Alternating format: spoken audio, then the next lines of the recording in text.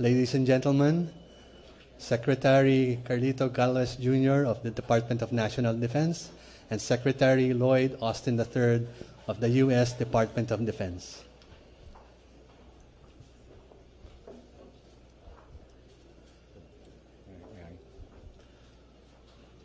Good morning, ladies and gentlemen. The visit of U.S. Defense Secretary Lloyd Austin III here in the Philippines signifies a strong bond and enduring partnership between the Philippines and the United States, particularly in the areas of humanitarian assistance, economic development, and peace and security, among others. Even the President said that our relationship will become stronger and robust. Moreover, the trip of the Honorable Secretary Austin symbolizes the United States government's steadfast commitment to help its allies in preserving a free and open Indo-Pacific. Our nation shares the belief that sustainable development and genuine peace should go hand in hand. During our meeting, we took stock of priority areas, including the full implementation of the Enhanced Defense Cooperation Agreement, or EDCA, by completing the ongoing projects as well as the agreement to designate new sites where EDCA agreed locations may be developed. We will work on the timely conclusion of the framework of cooperation that will facilitate secured exchange of information between our defense establishments. We also encourage the continued planning and conduct of high-impact and high-value activities, primarily through the Philippine-U.S. Mutual Defense Board Security Engagement Board, or MDB-SCB, and other Philippine-U.S. cooperative mechanisms. Secretary Austin and I have also agreed to deepen bilateral cooperation to support the Philippine defense capability needs as well as the Philippine-U.S. alliance. The bilateral meeting we held today will further strengthen our nation's collaborative efforts in addressing pressing security threats in the region, as well as effectively dealing with the natural disasters caused by the climate change, a major global concern we need to confront head-on. We shall continue to work towards maintaining a stable, rule-based, open, and inclusive Indo-Pacific region. Along with partner countries, we strongly oppose any unilateral action or attempt to disrupt current world order and share the same views that all countries should resolve any issue peacefully and adhere to the international law, particularly the United Nations Conventions of the Law of the Sea, or UNCLOS. The Philippines also appreciates the U.S. continued support in our fight against COVID-19 and our counterterrorism efforts down south. Our discussion focused on how our countries can continue to work together in order to preserve the Philippine territorial integrity. We also talk about the initiatives that our nation can carry out to mitigate the impact of climate change in our societies. These efforts, which we hope to jointly undertake, is in line with the guidance of President Ferdinand Marcos, and that is for the Defense Department to make sure that not an inch of our nation's territory will be lost, and our people's safety and security will be ensured by the strengthening our diplomatic relations with our allies, preserve peace, and create a stable international environment in the Asia-Pacific region. Thank you and good morning once again to all. Mr. Secretary, good morning, everyone.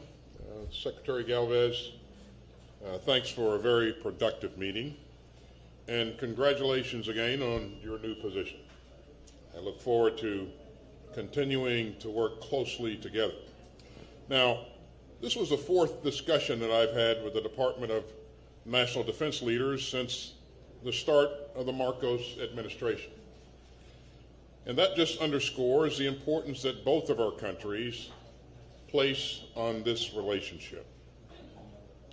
This is our oldest treaty alliance in Southeast Asia. We conduct more than 500 defense engagements together every year. As President Biden has made clear, America's commitment to the defense of the Philippines is ironclad. Our alliance makes both of our democracies more secure and helps uphold a free and open Indo-Pacific. And today, we discussed ways to make this vital alliance even stronger. We We talked about enhancing our mutual defense posture and strengthening our commitments under our mutual defense treaty. We discussed expanding the Enhanced Defense Cooperation Agreement, which allows our forces to operate together more efficiently from key sites across the Philippines. We talked about how we are co-investing in EDCA sites to support security cooperation, combined training, humanitarian assistance, and disaster relief. And all those efforts make both of our countries more secure. And we're pleased to announce today that President Marcos has approved 4 new EDCA locations. And that brings the total number of EDCA sites to 9. And I'm grateful to President Marcos for this decision. Today, Secretary Galvez and I also reaffirmed our mutual defense treaty commitments. And we'd note that the mutual defense treaty applies to armed attacks on either of our armed forces, public vessels, or aircraft anywhere in the South China Sea or the West Philippine Sea. We discussed concrete actions to address destabilizing activities in the waters surrounding the Philippines, including the West Philippine Sea. And we remain committed to strengthening our mutual capacities to resist armed attack. That's just part of our efforts to modernize our alliance. And these efforts are especially important as the People's Republic of China continues to advance its illegitimate claims in the West Philippine Sea. Now, I'm proud of the work that we've done together. I am optimistic about the future of our alliance, and I am confident that we will continue to work together to defend our shared values of freedom, democracy, and human dignity. As you've heard me say before, the United States and the Philippines are more than just allies. We're family. So once again, Mr. Secretary, thanks for your hospitality, and thanks to everyone. We'll be glad to take a few questions. All right, our first question will go to Karen DeYoung with the Washington Post.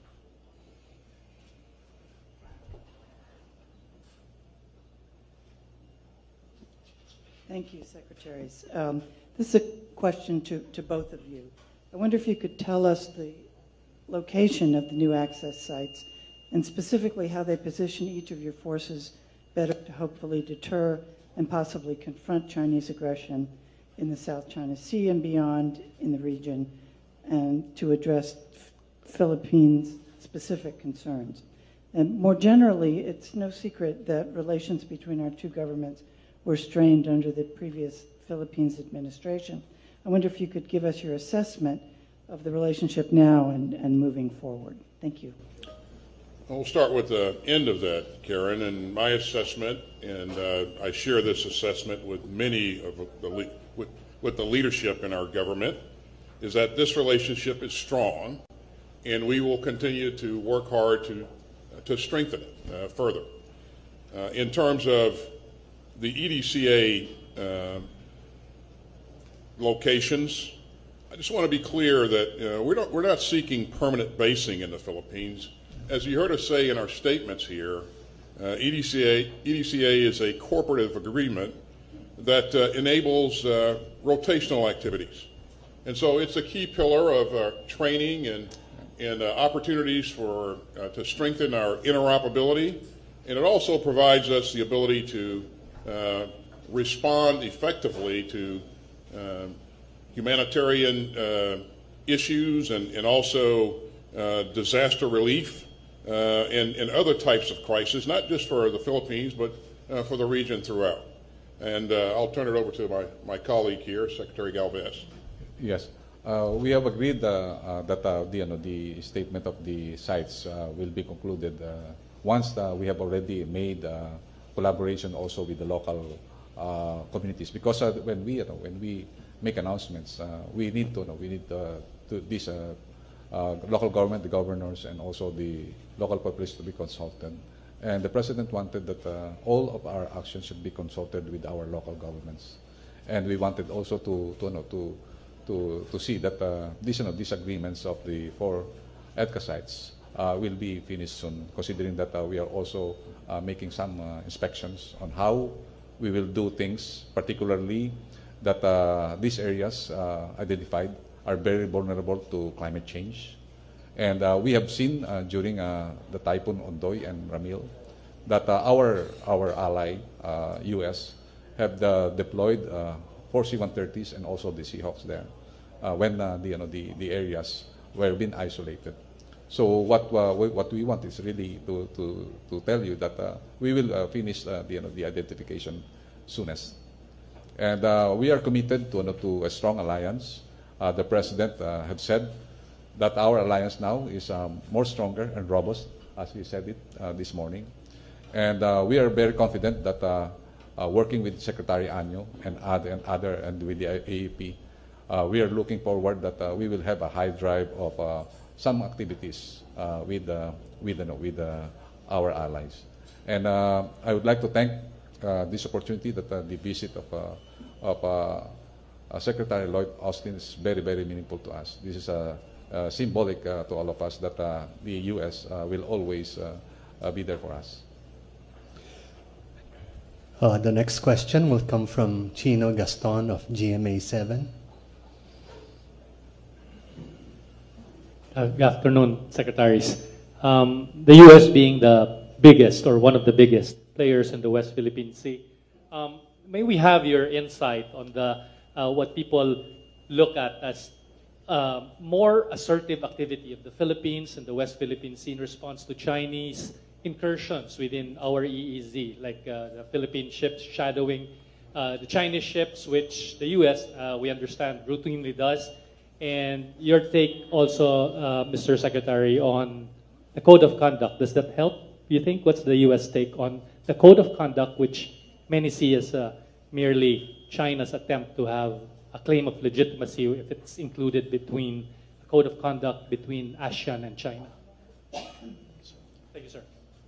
So we will continue to work with our allies and partners in the region who are like-minded and who value a free and open Indo-Pacific. And you've heard both of us talk about that today.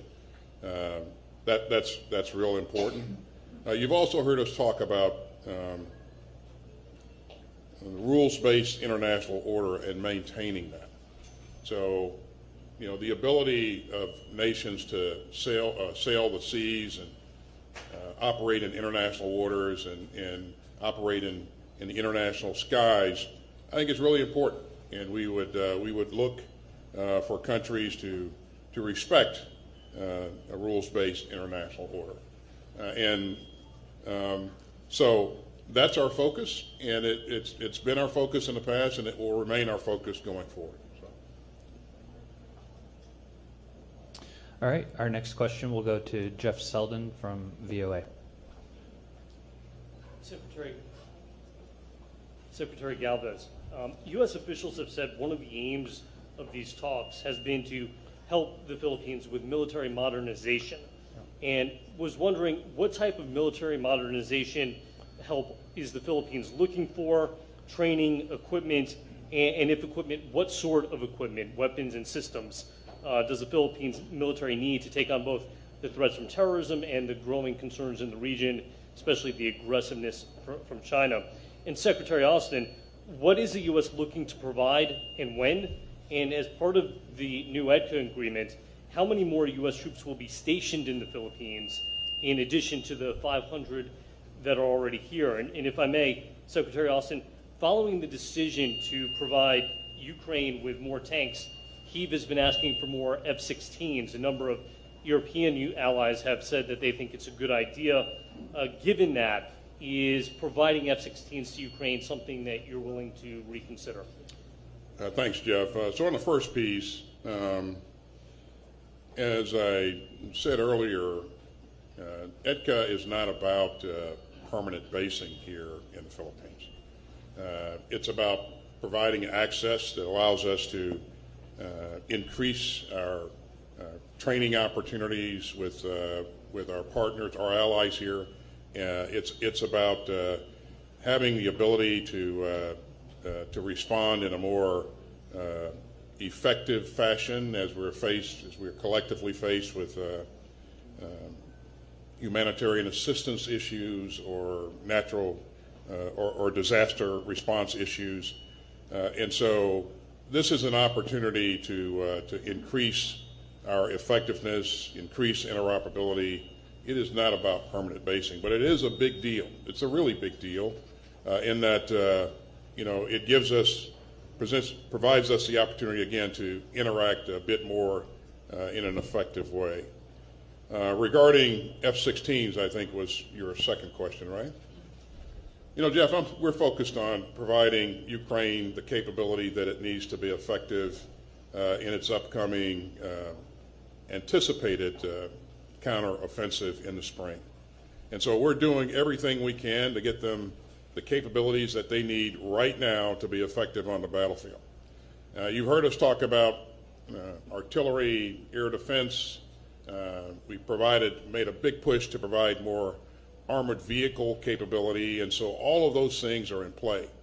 And we're also increasing the training that we're providing the Ukrainians so that these higher-end platforms they can effectively use in combat.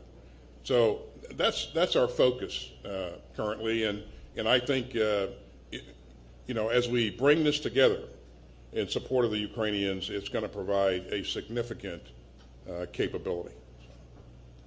Yeah, on your question that what are the things that we need in order to increase our capability, I believe it's more on the heavy lift and medium lift capability, like what we have bought before for our disaster relief and search and rescue operations, because as you all know, with the shear line effect of much raining, we really need C-130s and also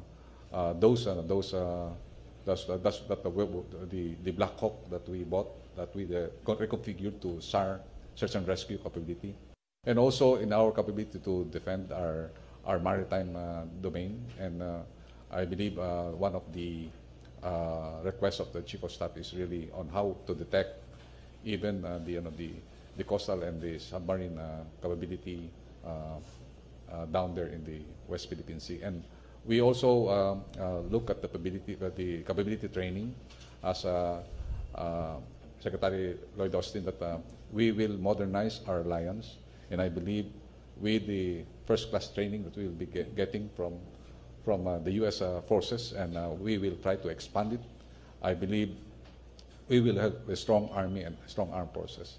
As we have shared the same experience when we were in West Mincom, the Special Operation Task Force that has stayed there since 2000, there is a rotational deployments of areas like in Basilan and also Sulu in the early days. These deployments are very useful to us and very encouraging, considering that we were able to eradicate terrorism in the areas of Sulu, Basilan, and now, as we have boasted, Sulu now has a nightlife. Sulu before, you cannot see any people during 4 o'clock in the afternoon. They are all in their houses. Now we have a freedom of movement. And I think Secretary Austin is very much amazed that more than hundreds of Abu Sayyaf and terrorists and jihadists had already been surrendered, and they are now living a peaceful life. And I believe the tremendous help of the U.S., particularly also in the Battle of Marawi, which is I've been involved with.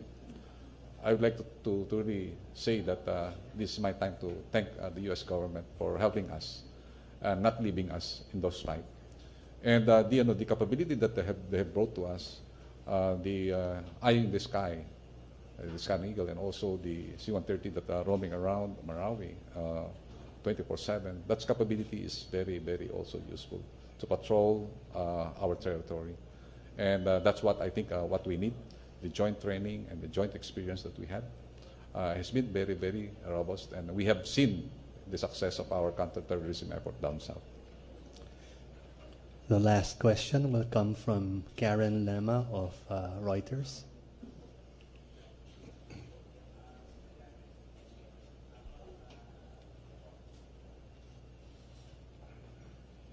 Hello, Secretary Austin. Hello, Secretary Galvez. I know you were already asked about the EDCA sites, but if I could press on that question, if you could at least confirm whether these bases will be located in the northern part of Luzon that is close to Taiwan and in Palawan, which is close to Spratlys, and what role will these sites play in the event of a conflict over Taiwan? And Secretary Austin, if I may ask you, because the North Korean Foreign Ministry issued a statement today after the U.S.-South Korea drills. They said that the United States have pushed the situation to an extreme red line and threatened to turn the peninsula into a huge war arsenal and a more critical war zone. Thank you. As I've said earlier, we will withhold with the announcement of the EDCA sites because our protocols and also our diplomatic notes have not been completed. So we need to complete all the staff work, including our consultation with the LGUs. So pardon me, I cannot really say where the sites are located. Please, also we want also to respect the consultations with our LGUs and also with Secretary Ben-Hur Avalos. Sir, I'm sorry, but when you say 4 locations, it's 4 bases. Because I think there was an earlier announcement. I think we have to remove the word basis because we called it EDSA sites. Okay, sites, yes. Secretary. So your question was my reaction to the Yes. statement released by North Korea? Yes. I would simply say that our goal is and always has been to promote greater security and stability throughout the region. We remain committed to our extended deterrence commitment, and we're very serious about that when it comes to the ROK.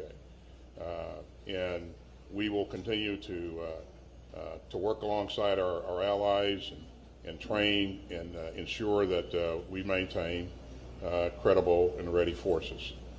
So I'll stop there. Thank you, Secretary. Appreciate it.